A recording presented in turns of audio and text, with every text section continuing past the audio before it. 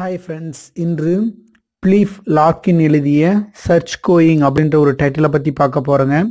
இதோட type poem. இதில் மொத்தமாக 7 ஸ்டான்ஸாக எழுதப்பட்டிருக்கு. ஸோ இந்த ஒவ்வொரு ஸ்டான்ஸாவுமே 9 லைன்கள் கொண்டதாக இருக்குது.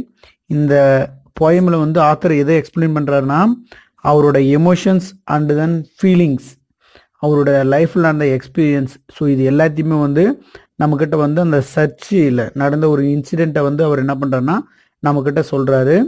ஸோ நம்ம வாங்க போயத்துக்குள்ளே போகலாம். ஸோ ஒரு சர்ச் இருக்குது அப்படின்னா, அந்த சர்ச்சு பார்த்திங்கன்னா ஒரு நாள் எப்படி இருக்குது அப்படின்னு பார்த்தீங்கன்னா, அங்கே எந்த ஒரு விஷயமே நடக்காத மாதிரி ரொம்ப அமைதியாக இருக்குது. ஸோ அந்த இடத்துல யார் போய் என்ட்ரி ஆகிறாங்க அப்படின்னு பார்த்தீங்கன்னா, நம்மளுடைய ஆத்தர் போய் என்ட்ரி ஆகிறாங்க. ஸோ அவங்க தரையில் என்ன போட்டிருக்காங்க அப்படின்னு பார்த்தீங்கன்னா, மேட்டை போட்டிருக்காங்க. சேர்லாம் ரொம்ப வரிசையாக வச்சிட்ருக்காங்க. அதை யார் பார்த்துட்ருக்காங்கன்னா, நம்மளுடைய ஆத்தர் பார்த்துட்ருக்காங்க.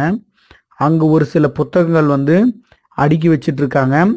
அங்கே இருக்கக்கூடிய புல்வெளிகள்லாம் எப்படி இருக்குது அப்படின்னு பார்த்தீங்கன்னா, பூக்களால் ரொம்ப அழகாக மலர்ந்து மூடப்பட்டு அழகாக இருக்குது அப்படின்னு சொல்லலாம்.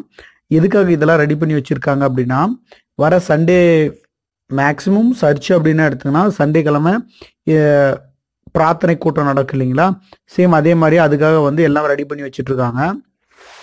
அங்கே இருக்கக்கூடிய ஒரு சில இடத்துல கட்டுரைகள், அதாவது எப்படின்னா அவங்க படிப்பாங்க இல்லையா, அந்த கட்டுரைகள்லாம் வைக்கப்பட்டிருக்கு அப்படின்னு சொல்கிறாங்க. அந்த இடத்துல அப்படியே ரொம்ப ஸ்ட்ராங்கஸ்ட்னா ரொம்ப மௌனம். அந்த இடத்துல ஒரு ரொம்ப அமைதி.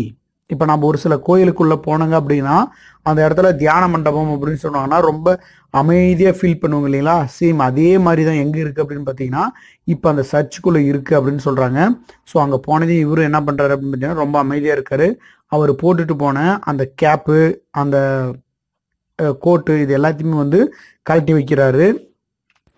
அவர் அந்த இடத்துல நிச்சுட்டு எதை பார்க்குறாரு அப்படின்னு பார்த்தீங்கன்னா, அங்கே இருக்கக்கூடிய அந்த அந்த சர்ச்சின்னு இருந்தால் மேலே அந்த கோபுரம்லாம் இருக்குது இல்லைங்களா, ஸோ அதெல்லாம் என்ன பண்ணிகிட்ருக்காரு அப்படின்னு பார்த்தீங்கன்னா, பார்த்துட்ருக்காரு. சுத்தம் செய்யப்பட்ட அந்த கோரியெல்லாம் பார்த்துட்ருக்காரு. அதாவது அவர் என்ன சொல்கிறாருன்னு பார்த்தீங்கன்னா, அங்கே ஒரு சிலர் என்ன சொல்கிறாங்கன்னா, ஒரு சில வசனங்கள் சொல்கிறாங்க. அதை இவர் என்ன பண்ணாருன்னா அப்சர்வ் பண்ணி ரொம்ப டீப்பாக அனலைஸ் பண்ணிகிட்ருக்காரு. ஆமாம், இது உண்மையான விஷயம்தான் அப்படின்ற மாதிரி அனலைஸ் பண்ணிகிட்ருக்காரு. அதில் ஒரு சில விஷயங்கள் எப்படி சொல்கிறாங்க அப்படின்னு பார்த்தீங்கன்னா, ரொம்ப சத்தமாகவும், அதாவது ஒரு சில முக்கியமான விஷயங்கள் சொல்லும் போது நாமளே இப்போ ஒரு கண்டென்ட் சொல்கிறாங்க அப்படின்னா, அதில் நாமளே இன்ஸ்பயர் ஆகும் போது என்ன பண்ணுவாங்க, அதிக சத்தம் வெளிவரும் இல்லைங்களா, அதே மாதிரி என்ன பண்ணுறாங்கன்னா அவரை சொல்லிட்டு இருக்காங்க அப்படின்னு சொல்கிறாங்க. அங்கே என்ன பண்ணுறாங்கன்னா, அந்த அறிவிப்புகள் எல்லாமே அந்த சர்ச்சில் வெளியே சொல்கிறாங்க. அது எல்லாமே லிசன் பண்ணிட்டு இருக்காரு. அதுக்கு பின்னாடி நம்மளுடைய ஆத்தர் என்ன பண்ணுறாருன்னா, ஒரு புத்தகத்தில் சைன் போடுறாரு. சைன் போட்டு என்ன சொல்கிறாரு அப்படின்னு பார்த்தீங்கன்னா, ஐரிஷ் சிக்ஸ்பென்ஸை என்ன பண்ணுறாருன்னா, அங்கே நன்கொடையாக அந்த சர்ச்சுக்கு கொடுக்குறாங்க. அப்புறமேட்டுக்கு என்ன சொல்கிறாருன்னா, இந்த இடத்துல நான் இருக்கிறதுக்கு தகுதி இல்லாதவன் அப்படின்ற விஷயத்த அங்கே இருக்கிற ஃபாதர்ஸ் கிட்ட எல்லாருக்கிட்டையும் சொல்கிறாரு. அதற்கு பிறகு என்ன பண்ணுறாங்கன்னா, சர்ச்சுக்கு அதுக்கு பின்னாடி ஒரு அடிக்கடிக்கு போவார். ஆனால் இருந்த போதும் அவர் எதுவுமே என்ன பண்ண மாட்டார்னா, அங்கே என்ன நடக்குது அப்படின்ற விஷயத்த கண்டுக்கவே மாட்டார். இது மாதிரி இருக்கும்போது ஒரு நாள் என்ன பண்ணுறாருன்னா, இந்த சர்ச்சுக்கு வராங்க, எல்லாருமே ப்ரே பண்ணிட்டு போகிறாங்க. என்னதான் அப்படி இருக்குது அப்படின்ற விஷயத்த தேடறதுக்கோசம் அவர் உட்காந்து அவர் அனலைஸ் பண்ணுறாரு. அப்படி இருக்கும்போது என்ன பண்ணுறாங்க அப்படின்னு பார்த்தீங்கன்னா, அந்த சர்ச்சில் என்ன பண்ணுறாங்கன்னா ரொம்ப பராமரிப்பு பண்ணிட்டு இருக்காங்க இருக்கிறவங்க எல்லாருமே. அப்படி பார்க்கும்போது எல்லாருமே பிரார்த்தனை முடிச்சுட்டு என்ன பண்ணுறாங்கன்னா, அவன் வீட்டுக்கு கிளம்புறாங்க. இவர் எல்லாத்தையுமே அப்சர்வ் பண்ணிட்டுருக்காரு. பிக்ஸ்லாம் எடுத்து என்ன பண்ணுறாங்கன்னா பூட்டிடுறாங்க. பூட்டிட்டு அந்த சர்ச்செல்லாம் என்னபடி இருக்குது, அதை பூட்டின அப்புறம்னா ரொம்ப வெறிச்சோடியாக தெரியுது. ஸோ பூட்டிட்டு என்ன பண்ணுறாங்கன்னா எல்லோரும் கிளம்புறாங்க. அதுக்கப்புறம் அங்கே இருக்கக்கூடிய ஒரு சில பெண்கள் என்ன பண்ணுறாங்கன்னா, அங்கே இருக்கக்கூடிய குழந்தைகளை கூப்பிட்டு ஒரு குறிப்பிட்ட ஒரு கல் இருக்குது, அந்த கல்லை போயிட்டு தொடுற மாதிரி சொல்கிறாங்க. அதில் அவங்க இது எதுக்காக எங்கள் ஆத்தர் சொல்கிறாருன்னு பார்த்தீங்கன்னா, நாம் ஒரு சர்ச்சுக்கு போகிறோங்க அப்படின்னா அதில் இருக்கக்கூடிய மூட நம்பிக்கை அப்படின்னு சொல்கிறாங்கல்ல, ஸோ அதை இங்கே நம்மக்கிட்ட ஆத்தர் சொல்கிறாரு. இது மாதிரி அங்கே இருக்கிற பெண்கள் அந்த மூட நம்பிக்கையை அப்படி மேற்கொள்கிறாங்க அப்படின்ற விஷயத்த நம்மக்கிட்ட சொல்லிட்டு இருக்காரு.